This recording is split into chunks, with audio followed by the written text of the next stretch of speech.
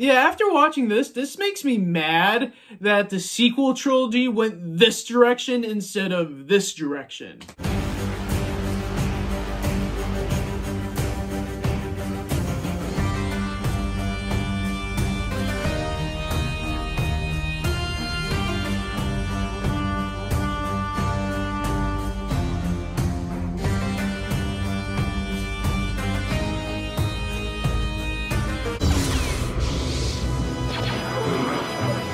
Star Wars Episode 1, The Phantom Menace.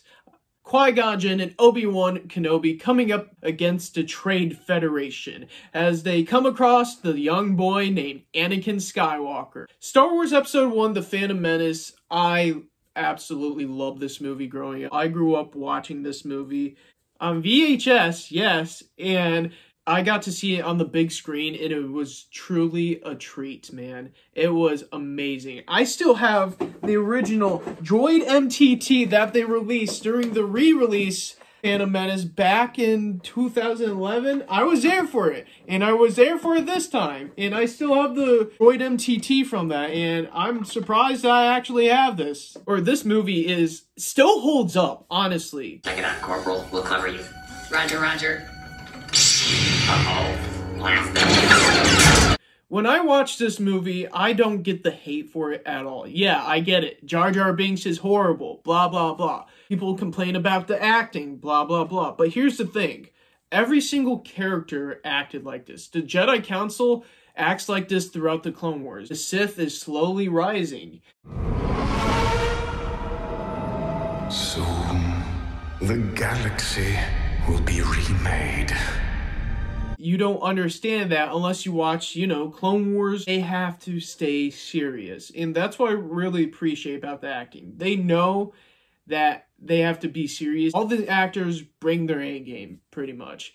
And I really appreciate that. Ray Park, man. Darth Maul as Ray Park. He is awesome. The visual effects for this movie are amazing. Just for comparison, this came out in 1999.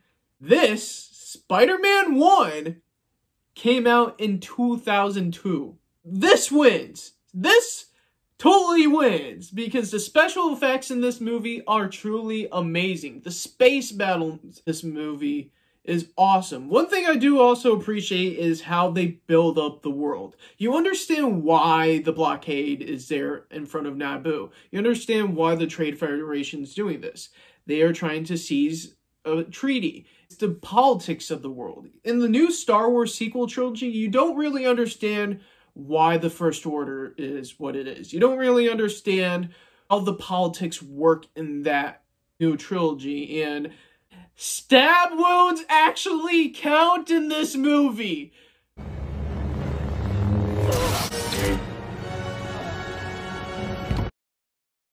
Hello, third sister. Revenge does wonders for the will to live, don't you think? The threat with these characters. Stab wounds actually mean something. Sure, you have Jar Jar Binks, but honestly, I'm used to Jar Jar Binks' actually well done effect. He's no Rose, that's for sure. I saved you. Tell me. That's how we're gonna win. Not fighting what we hate. Saving what we love. What? Overall, Star Wars The Phantom Menace on the big screen offers you a new perspective of how amazing the effects are.